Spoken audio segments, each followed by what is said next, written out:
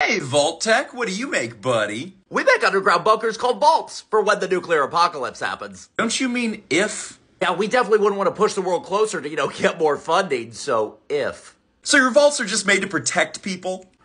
I mean, some do, like the control vaults. What do you mean control vaults? That sounds real experimenty. Well, it's like the only time we can ever figure out what happens to people during a nuclear apocalypse. So we're like, what if we scheduled like a water chip to break in one, or just left the door slightly ajar in one, or just put a cloning machine in a vault with a guy named Gary? There's gonna be so many Garys. Why are you doing this? So we can pass the data along to a select group of people we want to survive so they can rebuild the world. Kind of like a really unique enclave. Okay, can I stay in a vault? Yeah, we have just the vault for you. Vault 11. And that's a controlled people get to live kind of vault, right?